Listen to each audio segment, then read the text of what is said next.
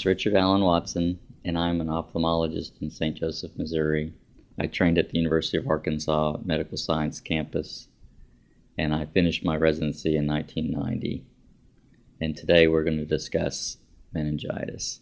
Some drugs can even cause meningitis-type symptoms. Overdose of non-steroidal anti-inflammatory drugs can cause symptoms similar to that as seen in meningitis. An overdose of aspirin or non-steroidal anti-inflammatory, even such as ibuprofen, can cause confusion, lethargy, headache, and in some individuals they'll even get where their respiratory centers will be affected, and they can even get liver damage, like in the case of Tylenol poisoning.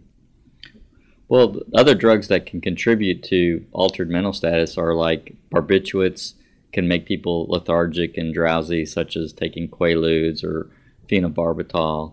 Anti-psychotic medications in high doses, such as Haldol, haloperidol, can make people where they're almost unresponsive, and it can cause some of the same symptoms that you see in meningitis.